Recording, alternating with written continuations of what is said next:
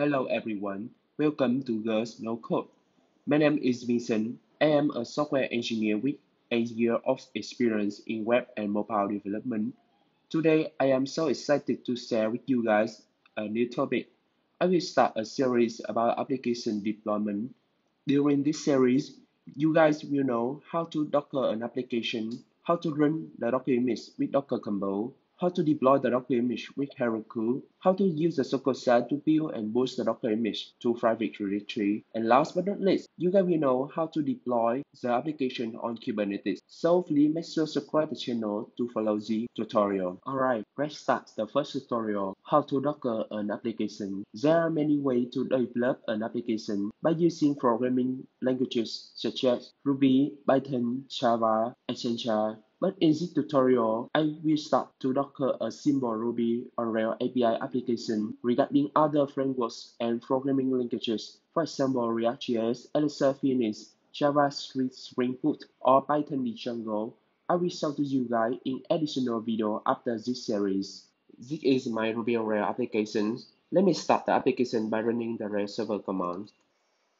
Next, access to the application via port 3000 on web browser. Basically, it is a simple application. It has a single endpoint return the status 200 and a simple JSON structure. Now, we need to decide which environment we will run the application, development or production. In this tutorial, I decided to run the Docker image on production environment. So my bundle install will skip the libraries in the development and test group. Next step is creating a Docker file. I will save the file in the Docker directory. This application is built by Ruby on Rails, so in my Docker file, the base image will be Ruby, and then we need to decide which Ruby version we need to run in the Docker image. So according to the project, the Ruby version is 2.6.0, so the base image will be the Ruby 2.6.0. To reduce the Docker image size, I will use the unpy image, so in the end, the base image for this project is Ruby 2.6.0 unpy. Next step, I will add libraries that will be used in the API application. The libraries consist curl, git, bash, time zone data, and Postgres client.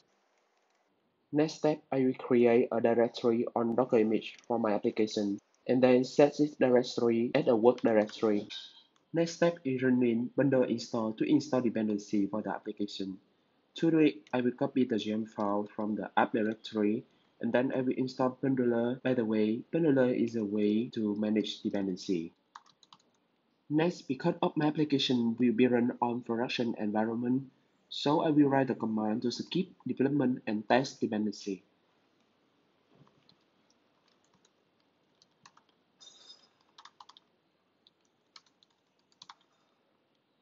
And then I will run the bundle install to install dependency.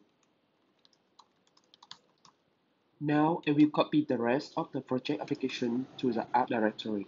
The last thing is export the specific port number that the application needs when running. Okay, so we finished writing the Docker file. At this moment, I'm still not able to build the Docker image and run the application.